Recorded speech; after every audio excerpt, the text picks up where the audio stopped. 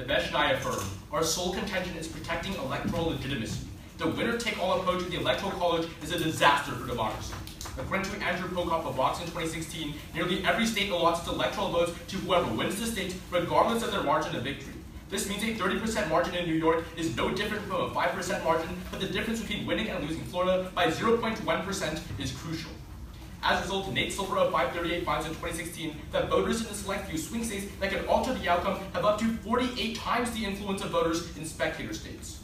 This is problematic because, as Stanford professor John Koza writes in 2016, candidates exclusively pour their resources into these swing states, having no reason to visit, advertise, mobilize, or poll the concerns of voters in states where they are comfortably ahead or hopelessly behind. For example, in 2008, a combined total of 0.25% of all election-related spending was funneled into 32 spectator states, while in 2016, candidates concentrated 94% of their events in just 12 battleground states, effectively ignoring 70% of the population. This will only worsen over time. Kyle Klondike of The Hill explains in 2016 that as partisan polarization has increased with each election cycle, the number of swing states have continued to decline. Whereas in 1960, states with less than a 5% margin represented 70% of electoral votes, they represent less than 30% today. A national popular vote is the obvious solution. As Koza explains, popular election of the president is the only system that, by definition, makes every voter in every state relevant. As a result, Charles Kaiser of CNN explains in 2016 that a national popular vote would restore true national campaigns, with candidates focusing on all 50 states instead of the mere handful of swing states that dominated every recent election. This has two advantages, both of which increase trust in the political system, and the first is increasing political participation. As Susan Page of USA Today explains in 2016, people in spectator states don't believe their vote matters as the outcome is already predetermined. Without a popular vote, a Republican in California or a Democrat in Louisiana declines to participate because their vote is effectively wasted. Thus, George Chung of Stanford projects in 2016 that a shift from a winner-take-all to direct proportional representation would boost voter turnout by up to 12 percentage points. This is crucial for political trust. As Victoria Scheiben of Princeton finds in 2013, voter participation causes the individual to believe that they have a stake in the democratic process, which is the single greatest factor in their approval and perceived legitimacy of democratic institutions. Second is creating representative platforms. As Koza explains, the Electoral College motivates candidates to pander to the segments of voters who are overrepresented in swing states. By contrast, in the vast majority of elections, presidential candidates have not even bothered to poll policy opinion in spectator states. For example, Andrew Gelman of Columbia explains in 2016 that because the 5 states with the highest voting power are disproportionately white, white voters have 16% more influence than blacks and a whopping 57% more influence than other minorities on the election's outcome. This explains why the past election saw a greater focus on white interests with far-reaching implications on post-election policy. More generally, Koza notes that battleground states consistently receive a wide variety of presidentially controlled favors, ranging from funding to legal exemptions. A shift to a popular vote would end this preferential treatment, resulting in more representative policy. This translates into political trust, as David Smith of The Guardian writes in 2016 that both major political parties' failure to engage voters' interests on a nuanced level has resulted in record levels of disillusionment with the government. For these two reasons, Kaiser concludes that at a moment when millions of Americans doubt the direction of our country, the quick adoption of a popular vote is the single reform that could restore faith in American democracy. The impact is effective governance. According to the OECD in 2013, without sufficient trust in the government, support for necessary reforms is difficult to mobilize, particularly where short-term sacrifices are involved for long-term gains. Low trust in the 21st century has impeded motivation for change, ranging from education to the environment. Finally, Blind of the UN concludes in 2006 that political trust is the main motor of good governance. Thus, we affirm. You guys need to stand. Actually, we can use it. Yeah. Just Okay.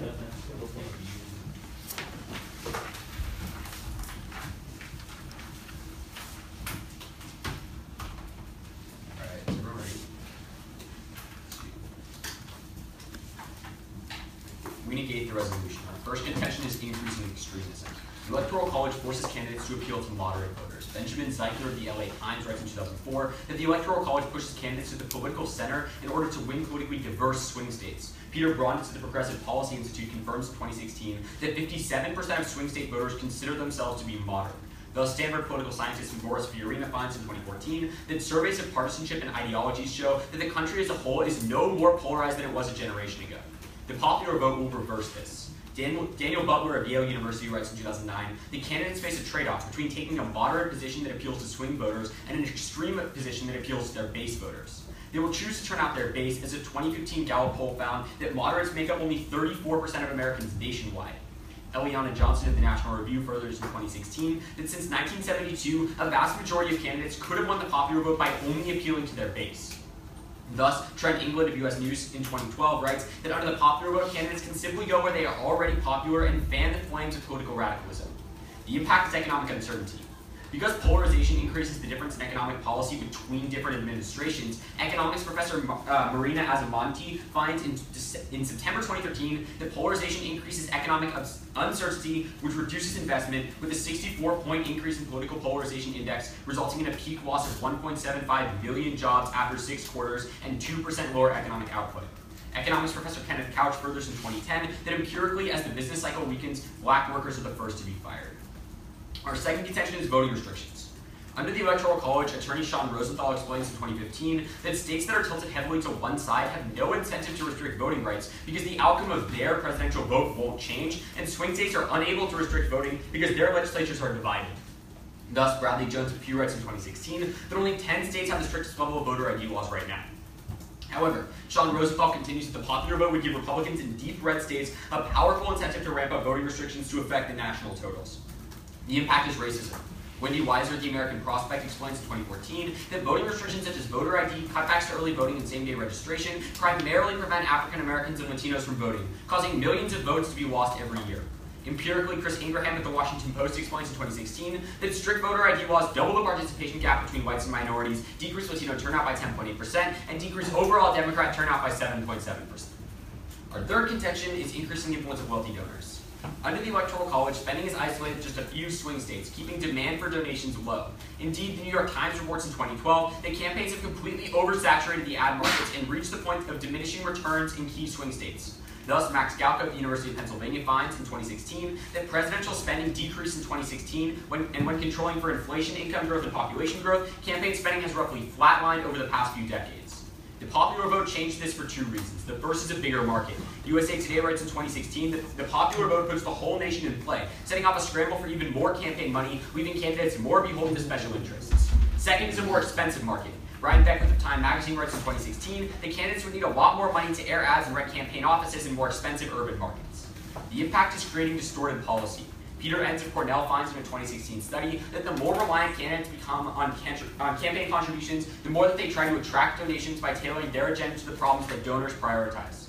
Lee Drubman of the Sunlight Foundation furthers in 2012 that while presidents pander to the voting pool during election years, when they take office, their promises quickly fade in favor of donor interests. Problematically, Sean McKelvey of Demos explains in 2016 that because of the top 500 donors, only 12 were people of color and only 8% of the money came from women. Donor influence is an impediment to all forms of equality, with donors condemning affirmative action, abortion, and economic redistribution. Empirically, Adam Leos of Demos finds in 2014 that campaign contributions created and continue to perpetuate mass incarceration, deregulated markets, and a low minimum wage.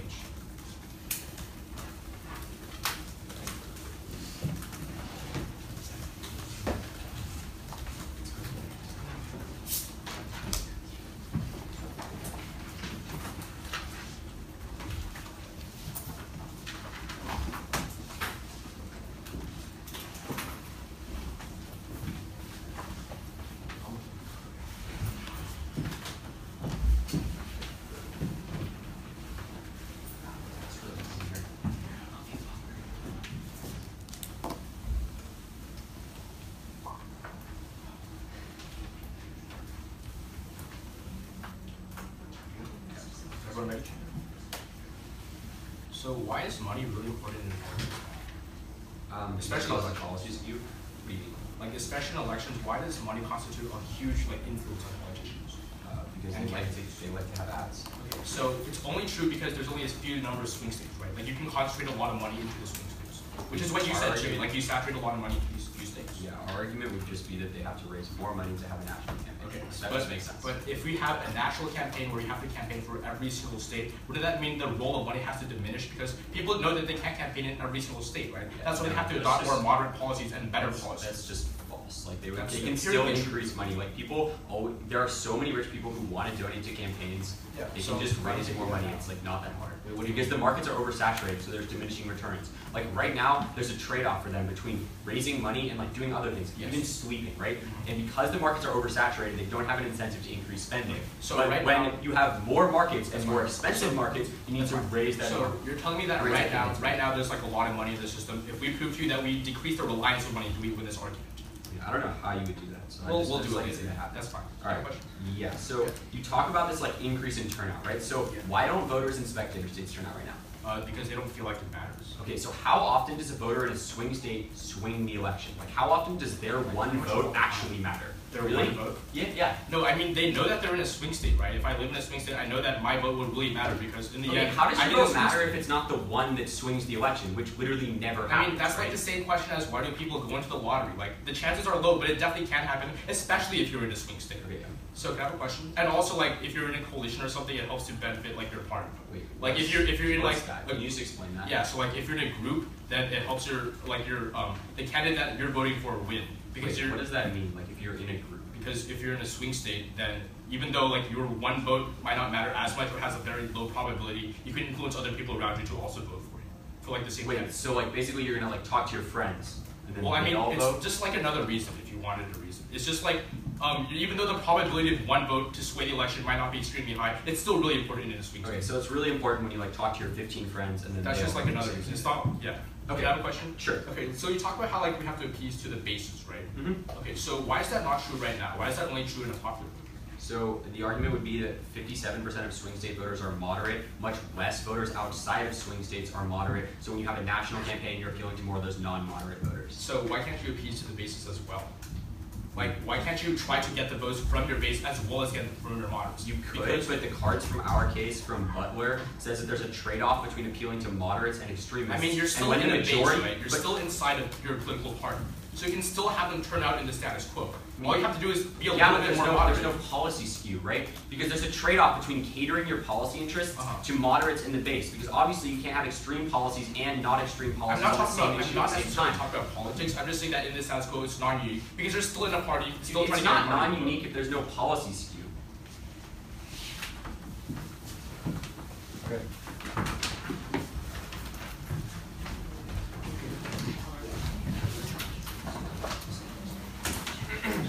The order is going to be a quick weighing overview and then just responding to their cases.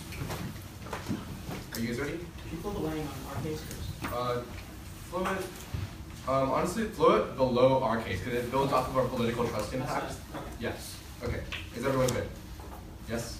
All right, let's begin now. Both sides agree that some kind of policy is important. That's why they're impacting to certain forms of policy, such as African Americans getting jobs programs, things like that. The most important link to policy, though, is going to be our impact about political trust. Because without trust, there is a prohibition on the passage of policy. Vanderbilt explains in 2012 that when there is a lack of trust in the political system, especially in the 21st century, there's empirically been declines in support for programs that help the poor, minorities, and generally programs that require short-term compromises from the rich and from people in the middle in order to help those at the bottom. That's really critical because raising trust creates the support for those reforms. But second and more importantly, trust also controls the link to a lot of their impacts like polarization. The reason comes in The Atlantic in 2016, which finds that low trust in the 21st century has caused people to bounce back to their original political party and not want to work across the aisle because they don't trust the system dynamics in the first place. That's really critical because they are definitely also going to try to link back into our trust impact as well. But when weighing the two, you should always prefer trust because of strength of link. Because things like money in politics, polarization, extremism, and voting restrictions are already extremely high in the status quo, very low probability that they get worse. Whereas in our world, trust is at an all-time low. Any marginal impact is a reason to vote for us. Let's go to their contention one about increasing extremism. When you guys are on the flow, we'll start with Drotman 16 of Politico, who explains that in the status quo, the swing state effect of moderating has become a myth in the last 2 decades. The reason for this is that now, most people who claim they are moderate in swing states actually overwhelmingly go red or blue. Only about 67% of people in swing states, according to NPR, are actually ideologically moderate, and more importantly, Drotman furthers that most of the people who are moderate don't even vote in the swing states anymore. It ends up people being on both sides. That's really critical because they find that there's been a reconfiguration of campaign strategy, where because you can concentrate so much money into a few select states, candidates have the ability to run a ton of ads that appeal to their base in that state, get their base to turn out, and then they win off of these identity politics. But when you nationalize the campaign, you can't concentrate resources, so you need broadly appealing platforms, which decreases this turnout politics that's happening right now and restores the politics of persuasion that leads to moderation. But then, go to their argument which says that since 1972, you could have won every single election by the base. First, this makes logically no sense. They concede that 34% of Americans are moderate right now. That means that neither respective base is enough to attain a majority. You have to swing the moderates in the country as a whole, so you would have to do so. But then second and more importantly, COSA finds in 2013 that because both sides would initially be going for the base, candidates would recognize that the one that then goes to the moderate in the middle would be able to swing those with them, and by game theory, it would be in their best interest to be the one that goes for the middle. So if one of them is extreme, the other one will become moderate, and all the solvency exists. Again, don't buy their statistic from 1972 onwards if it's not backed up by a warrant. If we win the warrant, we should win the statistic as well, because every statistic is based on a number of underlying assumptions, and our logical warrants respond to those underlying assumptions. That's just basic debate in our view. Then, on contention 2 about voting restrictions. First, on March 16 of Yale finds that if anything, you would decrease the incentive for voting restrictions when you vote for the pro, because every state would want to be more represented in the national vote in order to have more representation in policy, so they would pass things like pre-registration and early voting to increase the registration, which helps minorities and everybody else. But then second and more importantly, Medium finds in 2016 that voter restriction laws would not have a very significant impact on during national popular vote, because unlike the 7% statistic they give you, meta-analyses of voter turnout from these laws only show about a 1% impact, which is enough to swing a swing state, but not enough to swing the national popular vote a lot of the time, especially if not every single state will pass the voter suppression law, so you decrease the incentive because you decrease their marginal impact. But finally, Johnson in 2003 finds that we prerequisite their entire impact about racism, because in the status quo, the Electoral College is an effective gerrymander on black votes, because all black votes are concentrated in these big states that don't have any power, so it literally doesn't matter if there's these like, voter suppression laws, at least there is a chance that blacks can form a national voting bloc and create some kind of change, and under suppression, and that bloc goes from 25% to 20%, that's still better than having no bloc at all. Go to their contention theory about money and politics. First, John Soros of Reuters finds in 2015 that doubling the amount of money in politics would only have about a 1% impact on the election today, and the reason is because money is super oversaturated in the status quo. It's very unlikely candidates can get more money because they're already taking all the money they want. But then, 3 turns. First, COSA finds in 2016 that because you geographically spread out the campaign, there would be a deconcentration of resources in swing states, which would A, not increase the amount of money, but B, more money would be able to come from grassroots organizations rather than super PACs. Second, Kellogg finds in 2016 2 reasons why you would decrease money. A, candidates would get more free media coverage and appeal to voters that way, and B, because they want the moderate middle, they would adopt broadly appealing policy platforms. Instead of using the turnout wars like I explained before, they conclude a 54% decrease in money in politics. For that reason, I strongly urge an affirmative ballot. Thanks. Okay. Yeah. We're going to take a look.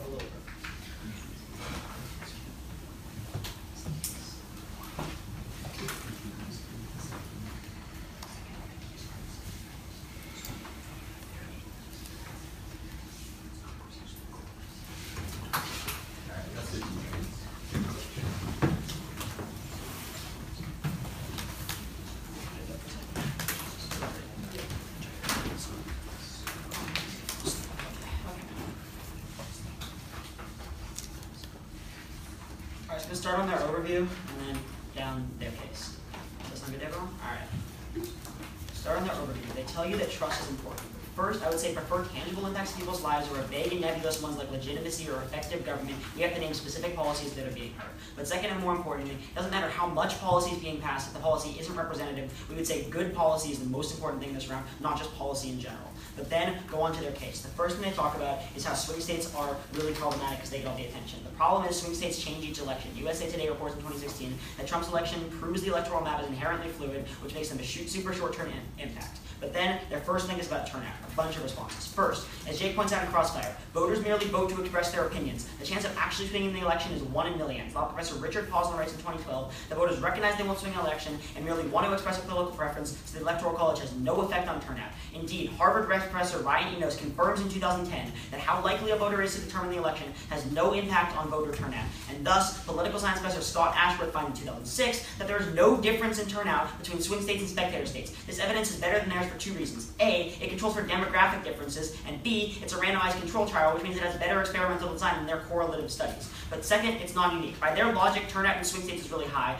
which means they decide the election anyways, which means any policy benefit of high turnout already exists. But third, there's no impact. Political science professor Professor Robert Stein found in 2002 that non-voters and voters have the same levels of trust in government, are equally engaged in politics, and have identical policy preferences. But then some terms. First, Leslie Francis of the DNC explained in 2012 that the popular vote would redistribute resources towards national media campaigns, sapping funds from grassroots activities, which ultimately reduce voter turnout. But second, cross-supplier connection 3, the NYU Brennan Center found in 2012 that 26% of voters don't turn out because they think wealthy donors have too much influence, and that disproportionately hurts poor and minority voters. So if we win our connection 3, we're going to be decreasing turnout. And third and finally, ads will be overwhelmingly negative, which is problematic. Albert Hunt of New York Times found in 2012 that more than 80% of ads were negative.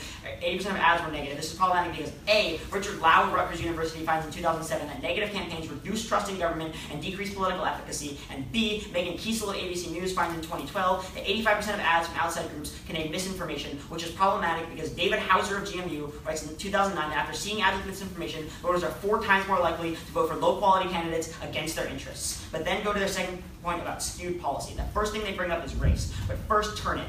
Or actually 3 turns rather. David Damore of Brookings Institute finds in 2012 that there are 4 states, Colorado, Nevada, Arizona, and New Mexico, that are diversifying really quickly and growing in population faster than the rest of the nation, and they're some of the most geographically diverse states right now, or demographically diverse rather. None of their evidence accounts for this. Their Gelman card is only about 5 states, but we say there's other swing states that are getting more diverse. But second, turn it. It's always easier to get a higher concentration of specific minority groups in certain swing states. Political science professor Kyle Kreider explained in 2016 that high concentrations of Latinos and African Americans in key swing states like Florida, North Carolina, and Virginia determine the results of those states and ultimately the election. On the other hand, because not all minority groups have the same interests, they get diluted in the national popular vote, which is why Amal Ahmed explained in 2016 that the easiest path to presidency would be for candidates to focus only on winning white voters in a national election. But then third, turn it. Swing states are diversifying in the status quo. Mike Hudak of Brookings Institute explained in 2016, because every swing state is becoming more racially diverse, the Republican strategy of appealing only to white voters is a sure path to future elections, so ultimately, in the long term, we're going to be solving for this. Then they talk about government perks. They don't have a single card that says presidential perks increase trust or decrease trust, or that presidential perks are important in any way, so they don't get any impact on swing states getting some slightly more funding.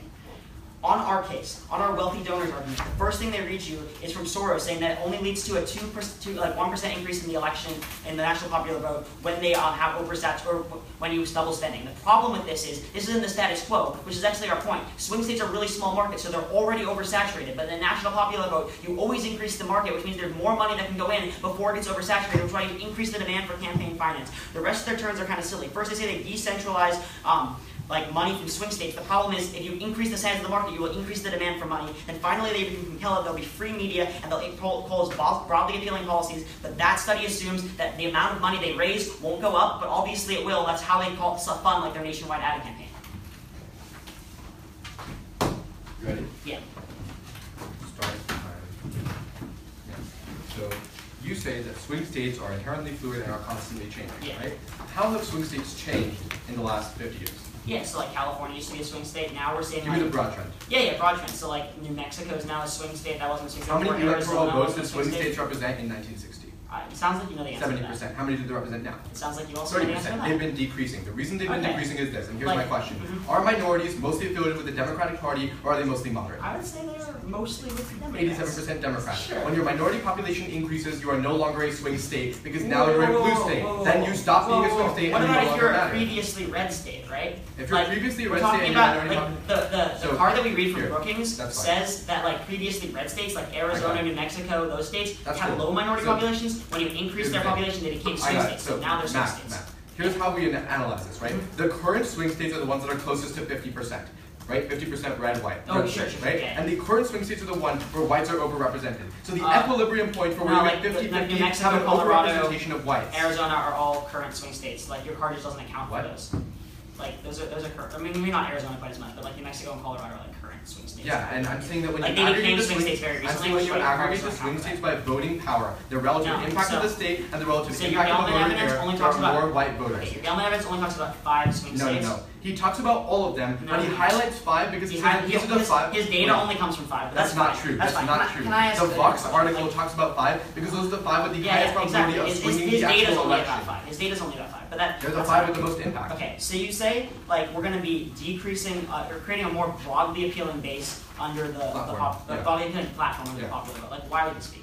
Why? Because the majority, or not the majority, but the plurality of voters, or very close to plurality, are, as you say yourself, not aligned with one major party, at least in the country as a whole. So you can't win by just getting your base. Yeah, it's but not that's not comparative, right? In swing reasons. states, but wait, that's not comparative. Yeah. In swing states, more voters are moderates, right? So here's the thing, here's the if- difference. Yeah. The reason that doesn't matter is because of an over-concentration of resources in swing states, those people do not even end up turning out because the campaigns that they run there are turn out and add wars that only appeal to their bases. Wait. Independent turnout has Wait. been declining in swing states Okay. as a result of that. But That's why Trump won. But if swing He states only won have for his more base. moderates than the national election, it seems like that would be more base turnout, or like more base catering in the national election, right? No, the reason I'm telling you But, that like, what is if that they you, just- I'm yeah. saying it's literally impossible to run the kind of campaign you run in a swing Okay, state, so- where you're spending 400 times more than any Wait, other state. and That spread just to the says whole 99% country. of the money. That usually just says 99.75% of the money. 91 is in 400 swing states one right now. Like, of course, because they're not spending the other states. But my question would be if they Wait, they're raise more spending like money. they're spending like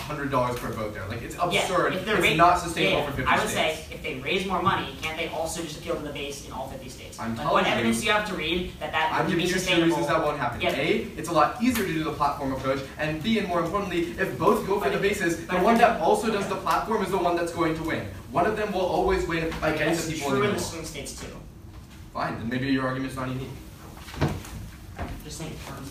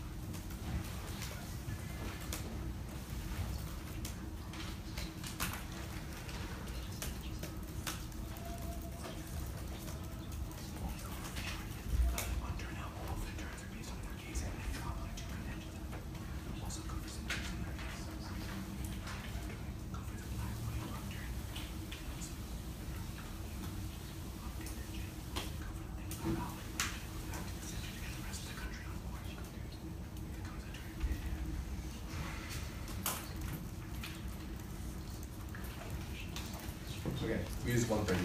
30 left.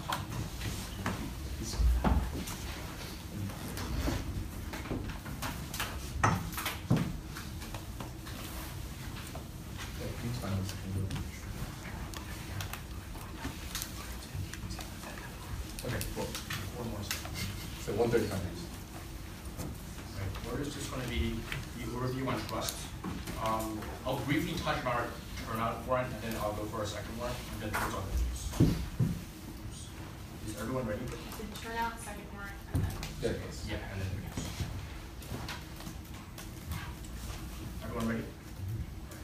Remember, trust is going to be the most important because with low trust, you have a decrease in programs like education and poverty, but furthermore, and more importantly, people just bounce back to their original party or vote for extremists. That increases polarization. Remember that right now, gridlock and polarization are extremely high right now, but there's a low trust. That means that our impacts are going to be a lot higher because you're not going to see any impacts on gridlock and polarization. They talk about tangible impacts, but look back into the education poverty thing I just talked about. Then go into our first warrant on turnout. The turnouts that they have here are basically just extension based off our case, so I'll go back to that later when I go into their case. We go to our warrant on representative platforms. They basically say that 4 states are diversifying right now, and they try to indict gentlemen, but gentlemen actually counts for every single swing state. Don't believe they're indicted, but furthermore, remember there's no percent of rate or change, so they don't even talk about that at all. It's best to replace it in the status quo. But furthermore, even if they do diversify, they're not going to be swing states anymore. That's why we tell you in case that swing states numbers are going to be decreasing. Then they talk about how Florida has a huge minority population. Remember, Gelman again, that only counts for one state, while Gelman counts for all of the others. And Gelman tells you that in swing states, whites have 57% more influence than others, which means that minorities are not being represented for. But then there's Sankoza that says that swing states are get a lot more favors from the government. They say that the programs aren't really important, but the emergency and disaster relief from the government, such as Flint, Michigan water crisis, is really important, especially because Michigan is becoming more of a swing state. Except Kaiser and Case tells you that the popular vote is the only thing that can restore faith in the American democracy, especially right now because there is very low trust. And remember, trust is very low, which means you have a high magnitude impact. And finally, the OECD that says with low trust, so we're going to be seeing decreasing reforms, especially the ones with short-term sacrifices, which is the ones that we need right now. Then go on to their case. The first thing we want to extend is COSA that says that neither bases have enough voters right now. That's why it's strategic for the candidates to go to the moderate party. That's going to be a huge turn. But then on voter restrictions, we extend the fact that says that there's going to be a decrease in incentive voter restrictions by increasing registration. But furthermore, remember, there's no impact on the national election because it's like a huge population. Voter restriction laws are only effective when you have state voter restriction laws. That's going to be another turn. But then on donors, remember again, that COSA tells you that there's going to be a decrease in money from super PACs, but we need more money from grassroots because that's a lot more strategic. And remember that they have to adopt more moderate strategies instead of relying on money because you have to look at all 50 states. Remember, money is not going to be a huge issue when we look at all 50 states. Rather, the politicians actually have to be good and be moderate. So when they talk about how there's going to be a decreased demand for money, the role of money changes itself. They don't need that much money anymore.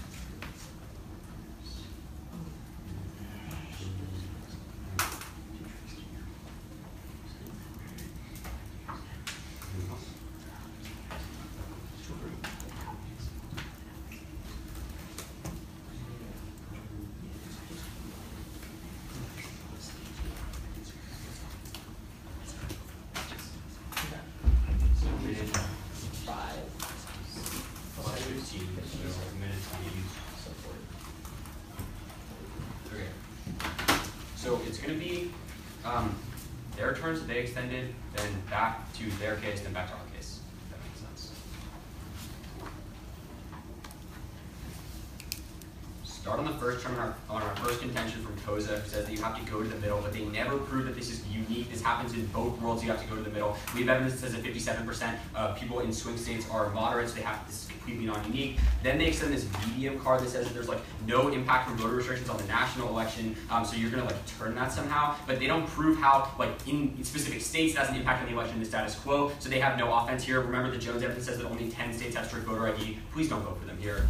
Then go to their case. We're going to be extending a lot of turns. The first one is on their turnout link from Francis, which says that on a national scale, it's not feasible to have grassroots campaigns. So these decrease, which decreases turnout. This is key because they argue that turnout is a link to trust. So we are the best team that links into trust on this drop turn. Another way we link into trust is on the hunt turn, which also gets dropped, which says that 80% of ads are attack ads. And when you have to increase ads on a national campaign, because now every vote matters, you increase attack ads. This is important for two reasons. First is the drop wow analysis, which says that this decreases trust when all the candidates are doing are attacking each other at every stage in the political process. We link into trust better than they do because this is clean drop. But second is the Hauser evidence, or the key second evidence first, which says that 85% of this is misinformation, and the Hauser evidence, which says that this leads to 4 times lower quality candidates being elected. This is key because they never respond to the framework analysis that Matt does in his last speech, which is that representative policy is the most important. If we show that candidates vote for the wrong candidate that doesn't represent their interests, we clearly win around here. This gets dropped. Then 3 more turns that are dropped. The first is on Kreider, which says the specific swing states determine the electoral college right now, but that doesn't happen under a national vote where they become such small of a portion. Additionally, is Hudak, which says that in the long term, the electoral college is diversifying and actually protects minority interests. They never respond to any of these arguments. They just say that, like, right now, Gelman says that swing states are white, but Kreider says that this specifically protects minorities and is not compared to the popular vote with the analysis that they do.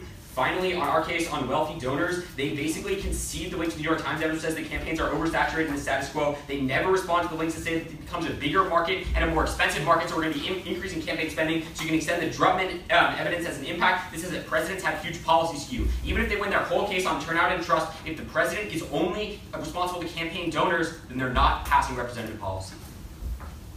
Excuse me? Yeah. Yeah, we'll start right now. So when we say money is saturated, you guys say it as it's saturated in swing states. We say it as they're just getting all the money they can get. My question is this: logically, if I'm offered money or if I'm at a fundraiser, do I not take every dollar I can get? So here's the problem. If there's no demand for that money, then there's no policy skew. Wait, that's what I'm asking you. Forget demand. Is there any demand right now? Or This is really this is the our argument is that demand is what causes the policy skew. Because it's not like you get $10 from a donor, or I guess $1,000, and you're like all of a sudden you want to cater to them, right? The If you don't need the money, guys, there's no the reason, policy no, the reason, skew. wait, hold on, this is an important explanation of this argument. So let me just finish. The reason why policy gets skewed is because if you need that $1,000, then you have to create policy pro that donor in order to get that money. Here's the thing though, right? When you're in a swing state and there is effectively boundless demand because both sides are engaging in a turnout war with one another just to see who can get the other side to vote says more. that swing states are oversaturated. They're past. It says literally past the point of It diminishing says they're returns. oversaturated to the It point. says of diminishing returns. We're at the point where like it doesn't actually Diminishing returns. like on money. So they're like past So the point of every next diminishing dollar returns. does less for you. So Yeah. there's less. There's That's like because they're non- already taking literally every dollar they can get. Right, but there's no high. There's low demand. Yeah. So there's no policy skews. I'm not saying there's low demand. I'm saying there's also low supply because we've literally had But unbounded demand. The argument's not until about the voters supply. run The out. argument's about the demand. Right, Like if even this if is the case- here's the thing. Even if the supply stays the same, right? If they Let me like ask you this. if there's the same amount of money in both worlds and I candidates got it. demand it more, they will skew their policies more to attract more of that money. Even if they're How allowed about to this? waste. Think of it this way. Yeah. Has money increased in the last 20 years? According to Galco, when we control for inflation Yeah, and no. cut population spending, no. It's Okay, increased because fine. the supply is increased, but the demand has stayed the same. Sure. Money has stayed the same even. The number of swing states has gone down. So even though the number of states they need to cater to, they were still taking more money in that process. No, Why is they're that the not case saying. if the demand was fixed? They're staying like they're taking out the Because if same. people, But they're doing it for if- less states, if right? super PACs are like, More hey, money per I'm state. gonna run an ad for you. Yeah. No one's gonna be like, no, thank you. Exactly. I'd rather not have more Yeah, ads. but that's that the doesn't point. skew the But policy. they're not gonna skew policy. Okay, because so at they least you're don't dropping need- your ads turn then, because that relies on it's like skewing policy, but not Wait, advertising. Wait, what ads? The Your ad turn about negative- advertising, right? If a super PAC says, I'm going to run an ad for you, you just conceded they would take it either way. Right, but Therefore, right you now it can- only happens in swing states. Under the Yeah. popular vote, it happens nationally. So Which it means spends you Wait, guys wait, start wait. seeing more Campaign voters. events only happen there. Advertising, we would contend, would still happen. Wait, How many ads have you seen in San Jose? Your I whole saw like evidence about 5. your whole like top of like the legitimacy contention is just about how like swing states are the only states that matter, so they don't like campaign anywhere. Like I'd say the same thing applies So to going ads. back to what Jake said though, if a campaign is going to run an ad for you and people don't say no, why does the increase in money matter? Like why would they not be beholden if they're running a You're the million one or who billion said dollar you're the one who ad? says the supply stays constant, which means there's a set amount of money, and right now, like they don't have to demand it that much because they have enough money on both sides. But to, you like, agree that they're to already taking oversaturate it markets. regardless. They take it, but they don't need They it don't as have much. policy. So Yeah, if but there's if they're already if beholden, no, guys, like, if if they're there's a- already super beholden, why does it hurt them? And why would they not choose like, to give our more evidence- federal projects to people who give them money? So because it only matters if you want the money. It doesn't. The But policy that's skew doesn't just happen. not after. true. This is Your important. The economic policy system skew is doesn't already happen. rewired I for mean, rich people, the policy even if skew not doesn't every happen. single dollar matters The with the election outcome. policy skew doesn't happen after they get the money. It happens before they get the money in order to attract the donations. That is definitely not true. Rich That people makes call in so favors much of more politicians sense. after they give the money. That's Okay, what. fine. That would have been a great argument to make earlier. All right. It's logic. Okay, 30 seconds. Yeah.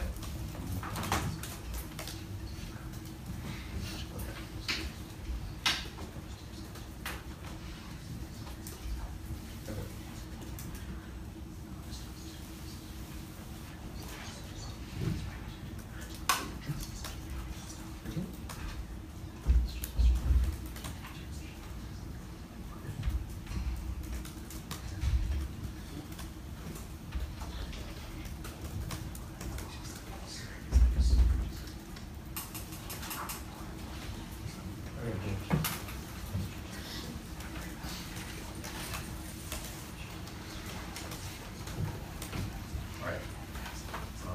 The order is going to be the turn on their first contention, then their third contention, and then our case. Is everyone ready? timestamps now. And their first contention, the only thing he says, is that our codes are trying about going back to the middle is non-unique because they're already doing that in the swing states. They don't respond to the analysis we give you from Jutman, and logically, that in the status quo, because of the over-concentration of money and resources in swing states, it's actually possible for candidates to run turnout wars there and simply get their base to overwhelm the result. That's exactly what Trump did, which is why he got elected. That's why Obama didn't become super moderate. He carried through his liberal message. That's why in the last 20 years, we haven't seen this moderation trend anymore. It is a myth. At least when you spread out the money, it is literally impossible to run the kind of campaign you run in these swing states nationally, even if you have marginally more money, like 25%, something like that. You can't spend $100 per voter, so instead you have to adopt broadly appealing platforms because they can see it in both swing states, but also the rest of the nation. The majority of voters are independent, at least in the rest of the nation, they're actually going to try to get those voters. That's really critical. It's going to take out a lot of the responses to our case. But then, on the third link about money, they just say that logically it's more expensive, logically that causes policy skew. We tell you a couple of things. One is COSA, who brings that because you increase the geographic breadth of the campaign, more of that money can come from locally organized grassroots. The money is no longer coming from super PACs, therefore the impact does not exist. They do read a card in response to our case saying grassroots is not feasible, but I kid you not, Matt did not give a single warrant for that in his summary speech. We give you a warrant, geographic breadth. The second thing we tell you is that, again, money wars do not work under a national popular vote. That's literally what the Kellogg study concludes. Even a 25% increase won't cut it, and as a result, they adopt broadly appealing platforms, which then decreases the amount of money by 54%. Most importantly, policy skew is already happening to the greatest extent right now. It's a very marginal impact, but for our impact, it is a much greater probability of creating some kind of change. On our case about racism, this is really critical. One, they say that you decrease grassroots campaigns with no warrant. I respond to that. Second, they say that ads are bad. Ads are really concentrated right now in the swing states. In a national popular vote, ads will not be an effective strategy to get the entire majority. That's why Kellogg tells you that we're going to change that and you're going to use more grassroots. And they tell you that these swing states are becoming more diverse. Remember the Hill who says, when you become more diverse, you're no longer a swing state. In general, when you account for voting power of swing states and the population, you see 16% more power in the blocks, 57% more power in general. That means that they win over these white voters, appeal to those blocks. Then not only one is a like independent reason to vote pro, because we're deconstructing one form of oppression, but two, more importantly, it links into trust, and trust is a more substantial impact in the long run because it decreases support for policies that help people at the bottom. For this reason, please vote pro. Okay, we'll take the last 4 seconds.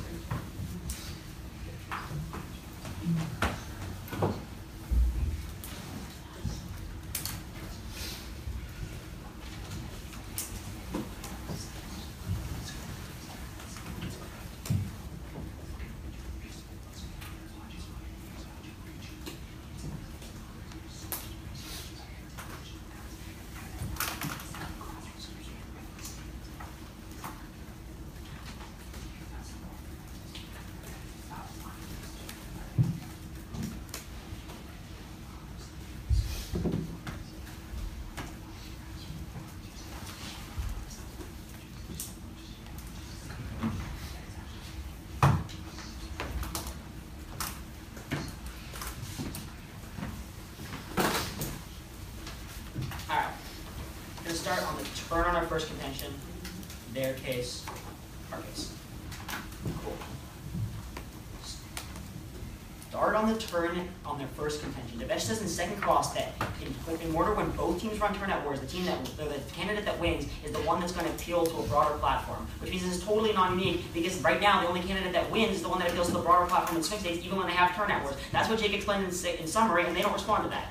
And then go on their case. They respond for the first time to these two turns in first final focus. They say that just basically there's no warrant that we're going to decrease ads. The warrant, which Jake explains very clearly, is on grassroots campaigns. There's no effective way to grassroots campaign in an entire nation, which is why the easiest thing to turn to is nationwide ads that will affect everyone. That's the only way to affect millions of voters at the same time. This is really important because the Francis card, which they drop until first final focus, turns their entire case on trust because it says it will decrease turnout when you decrease grassroots campaigns, and that will ultimately decrease trust because they say that themselves in their case. But the second thing is on the hunt card, which says that 80% of ads are going to be negative. This is really important because they say that ads will go down, but they concede in the entire case that ads right now are only in swing states. So when you increase nationwide ads, obviously they affect more voters and have a bigger effect on decreasing trust and other things. Like first with the loud card, right? It says that when you have negative ads, you decrease trust because they're just attacking each other. It doesn't seem like a good political system that turns their entire case because now everyone has less trust in the government, not just the swing states. But second is the Keisel evidence, which says that 85% of those ads are going to be negative. And this is really problematic because they never respond to the Hauser card that says when you see a negative, or the Keisel evidence doesn't say negative ads, it says misinformation with ads. They have lies. And the Hauser evidence says that when you see an ad with lies, you're 4 times more likely to vote for a low-quality candidate that is against their interests, which means even if they increase trust, people are voting for the wrong candidates, would make policy ultimately a lot more representative. The final thing they talk about is this Gelman card about how 5 states like make it more representative. The problem is, first, it's only about 5 states. Like, it's not holistic. You can call for the evidence. The statistics are only about 5 specific states. But second, they drop the HUDEC evidence, says that those states are diversifying really quickly in the status quo, which means like in the long term we solve, and if anything, eventually it's going to be a turn because they'll overpass the national average. But finally, like, their terminal impact is about trust, but they don't impact like any of this to trust. They don't explain the link between like the Gelman card and trust at all. So ultimately, we're winning the round.